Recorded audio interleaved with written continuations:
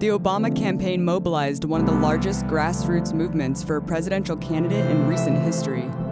Barack Obama became a global icon, symbolizing people's hope for change.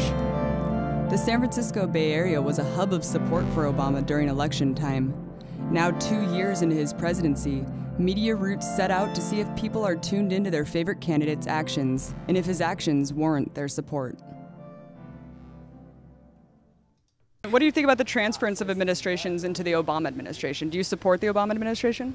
Yes, I love Obama. And the transition was surprisingly good. I mean, Bush showed him what was really up, and he seemed to handle it very well and just moved right in and try to do what he wanted to do. What exactly has he done that you are kind of behind right now?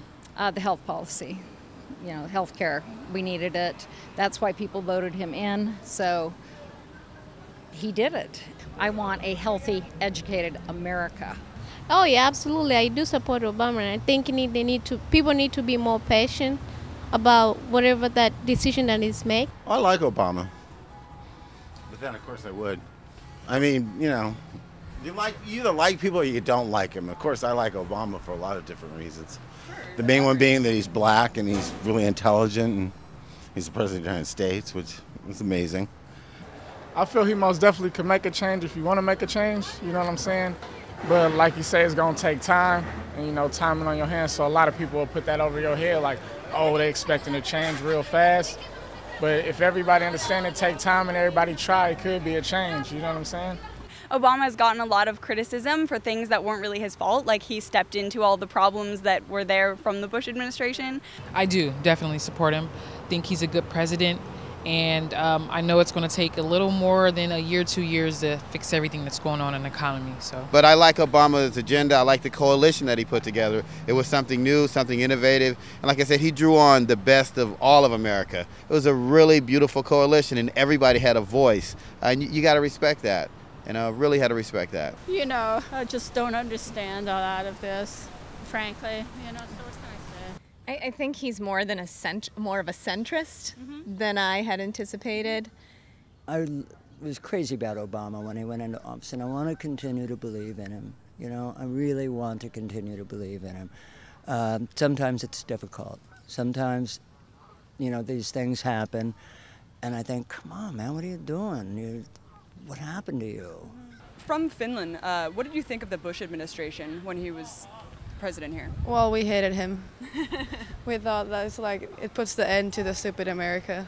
And what do you think from a standpoint of now living here, and also what does your family think about the Obama administration? We love it. Do you? Yeah. What specifically do you think is changed for the better? Well, first of all, democratics. I mean, in Europe, we consider it puts, USA back on track. Well, I think he's doing a pretty good job so far. And the way he's handling situations over in Afghanistan, and with the big oil leak out in the Gulf Coast, I think he's doing a wonderful job. What else do you think Obama's doing that you're supporting right now? I really can't think of anything right at this moment. There have been a series of accomplishments, and it's hard at the moment for me to name them all, but I think he has done a few of the things he said he was going to do. It's a new beginning, to tell you the truth. First black man in office, become president of the United States. And right now I vote for him again. It'll be okay, give him 4 more years, see how he does. So you would support voting for him in a second term if things are kind of still the same as they are right now? Well, no. I would vote for him again because I do see that, he held the line. Things didn't get any worse. He and his family represent not only sort of a cultural shift in being able to elect people of color into the White House, but they are healthy people. They represent a model of how human beings are supposed to be. And I think that's going to have some deep effects, just as the fact that we have a person of color as the president. It's going to have some deep effects that are going to go much deeper than the policies of today, tomorrow, or next week or next year. Yeah, I don't think much has changed, really. No. So you said that there were a lot of Obama shirts being sold during the election. Yeah, while he was running there, we were selling about average 10 to 15 shirts a day. Oh, wow. And those were our best sellers. So we didn't sell anything in the store except for those. Majority of the stuff, the money that we made was off the Obama shirts. So we would make rent off those shirts. It's become a capitalistic democracy where whatever sells is whatever gets voted for, you know? Yeah, I mean, Obama did have a good ad campaign going. And that's why I won. I still see people like buying Obama shirts. Right. I think it's really strange. Like, when does that happen? When a government official is already elected and it's like trendy to have his face on your shirt. That's kind of disgusting. I do know that he is trying. That's what I do know. But as far as this war thing, oh my God, I don't. It's all politics. So we're kind of waiting for some more actions with the economy, you know. What about the wars? Okay, I mean, he's all that talk, but still all those soldiers. And what's happening in Afghanistan, I think that's kind of, you know, alarming. What do you think about his foreign policy in terms of expanding the Afghanistan war? He just added 70,000 troops this year and last. I don't feel like I'm qualified to answer that question. I don't think many people are. There's just too many intricate details about the dynamics that we as the public, all we know is what the press tells us. And it comes down to a measure of trust. Do you trust that your commander-in-chief is making the right choices for our national security? And I do trust him. What do you think about the expansion of the Afghanistan war? Do you think that that's a war of necessity?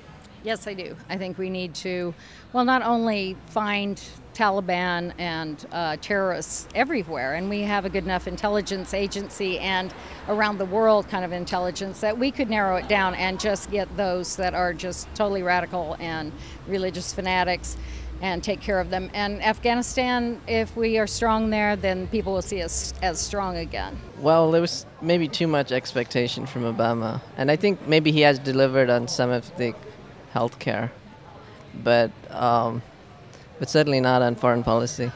Well, I've heard there are more drone attacks in Pakistan now than there were.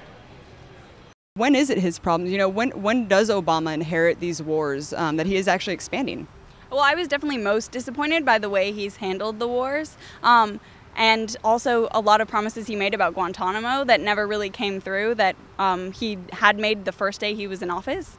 Afghanistan is continuing to go downhill. I mean, every single kid that is lost over there, I just don't think it's worth it. The executive power issue, the way the Bush administration took over a lot of powers, is very disturbing, and unfortunately the Obama administration has carried through on too many of those things and been too cavalier with our civil liberties, and that I'd like to see changed. I don't know. I mean, his whole focus was the health initiative, you know, and that happened, you know. It's little. Are you satisfied with the outcome? But I mean, it's better than it not having happened, I feel like.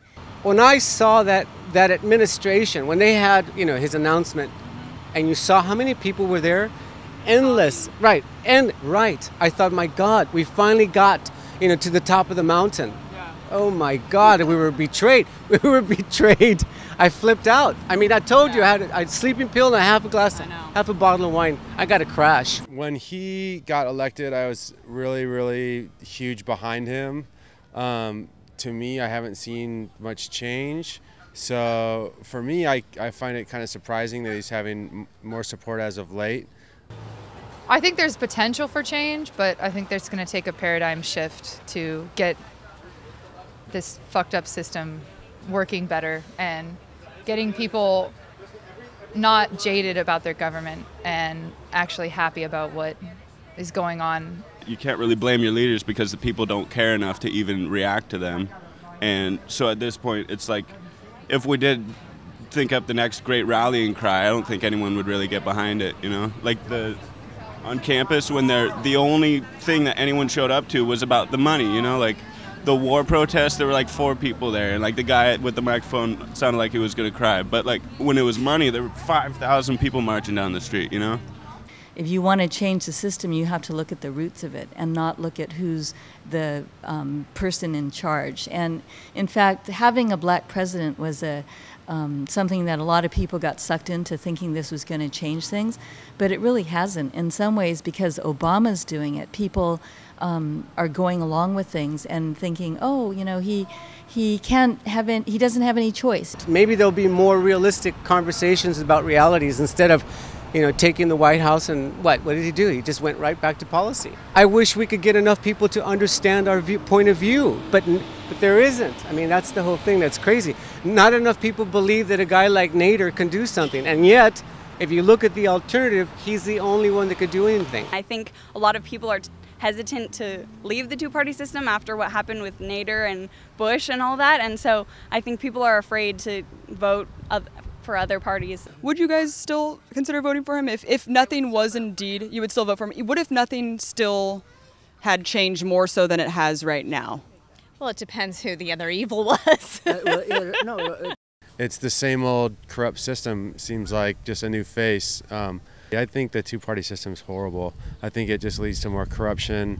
It leads to more corporations having control. It's all about, whoever can put together the biggest campaign backed by the biggest bucks is going to win. What do you think is due to this just unwavering support? I see a lot of people sporting Obama shirts, sporting the bumper stickers, and I'm just wondering, what do you think? Americans seem to be slow to grasp reality. And the reality is that Obama has lived up to a few of his campaign promises. The wars are expanding. The U.S. bases are still overseas.